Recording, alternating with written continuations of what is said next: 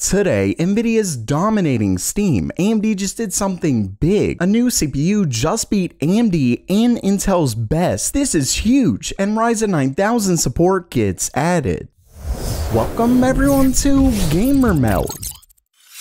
Okay, it's news time, and first up for today, Nvidia's RTX 3060 just saw a pretty big jump in this month's Steam hardware survey. For those who don't know, every month Steam does a survey with their users and they share the data that they receive, and one of those data points being the GPUs that they use. And as you can see right here, you can see the RTX 3060 actually jumped by 0.75% from February to March. Now, that obviously may not sound like a lot, but it's a pretty big change for just 1 month. And this change actually gets it close to a whopping 7% of all GPUs used on Steam, or at least of the ones who took the survey, but obviously there is a large enough number of people that you can at least gather some data from this, like the fact that the 3060 is the #1 GPU. And when we go down this list, you'll see then we have the 2060, the 1650, 3060 Ti, 3070. You're starting to notice every single one of these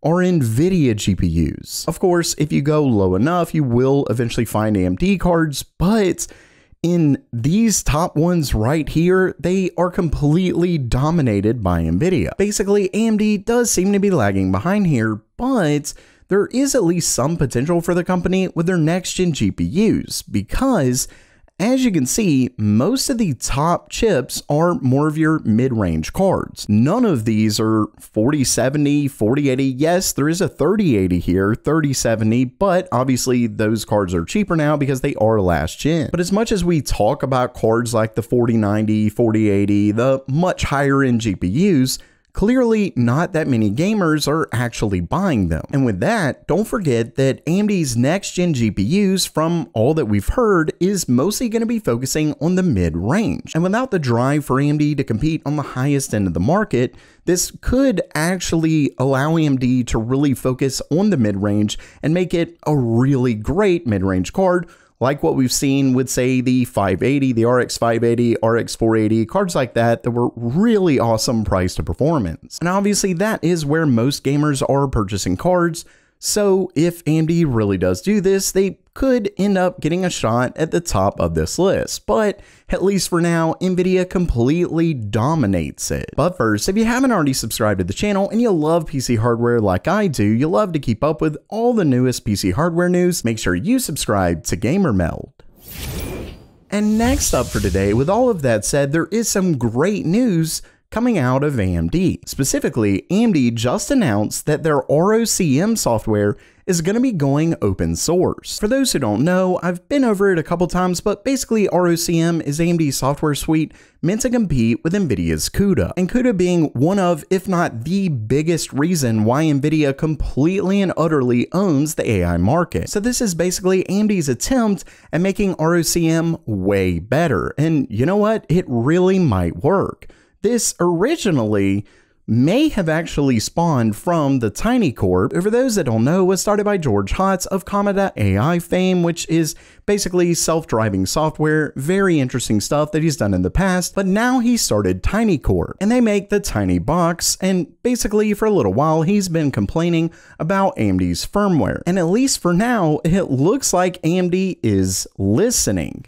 As you can see right down here, it says, as community interest grows in ROCm on Radeon, we've created a tracker to capture feedback and provide updates. Also, coming soon, open sourcing additional portions of our software stack and more hardware documentation. Basically, if AMD does start open sourcing ROCm, it could allow development to start happening much faster and actually become a competitor to Nvidia.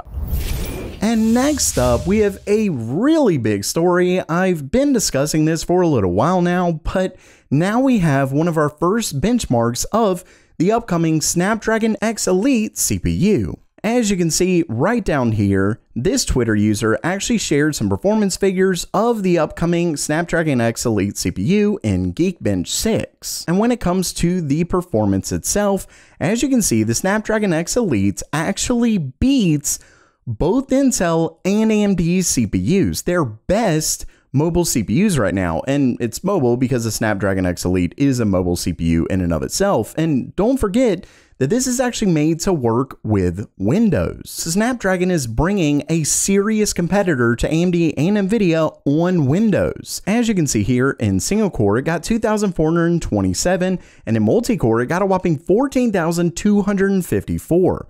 Compare that to the next best, the Ryzen 9 8945HS, which only got 11,650. Now, Geekbench obviously isn't the end-all be-all when it comes to synthetic benchmarks or anything like that.